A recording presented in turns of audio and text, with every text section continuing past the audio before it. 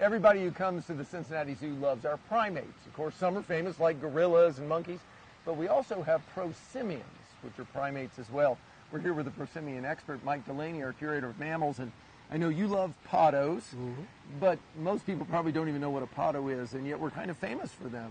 Well, we are. There's only 4 zoos in the U.S. that have pottos. There's only 15 in the U.S., and we're one of only, well, right now we're the only zoo breeding pottos.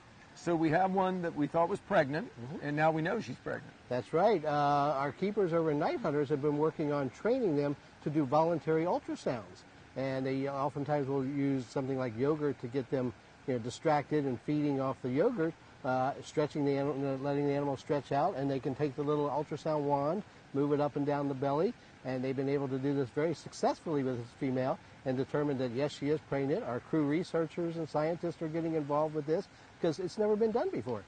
You know what's amazing about that? Of course, with people, that's been done millions of times, but as you said, with pottos, never. How were you able to be sure she's pregnant? Could you see? Yeah, you could actually see the skeletal parts of the baby. You could pick up a heartbeat.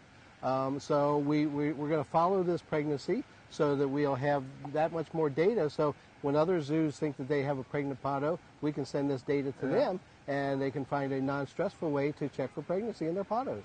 That is neat. Now, a little bit more on pottos. They come from Central Africa? West and Central Africa, yeah. They're, as I said, they're prosimians, like bush babies and lorises. They're actually in the loris family. Lorises are the Asian version. They come, they're forest animals. They're usually solitary. They're brown in color, relatively, slow-moving animals. And as I said, there's only 4 zoos in the U.S. that are currently even exhibiting them.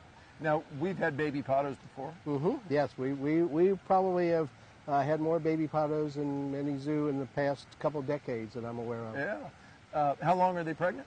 Usually it's about 6 to 7 months. No kidding. Yeah. That long? That's another thing we want to determine. Yeah. You know? And the babies must be pretty teeny. They're small, but the babies from day one cling to the mother's belly, and the mother often will park them, which means she will go up to a tree branch, and the baby will cling to the branch. Mom will leave it there for hours, even at day one. Go off and feed and everything, and then come back and collect the baby and take it off to the nest, because they are nocturnal, take it off to their nesting hole or whatever, and keep it during the daytime with her and taking care of it and feeding it. That is amazing. So they're born and they have hair and everything on them? They have hair. They have a very strong clinging reflex. And like I said, they're a light color when they're first born to blend in with the mother's belly. And as they get older, they start turning more brown color, like the adults, and then they'll start shifting to ride on mom's back.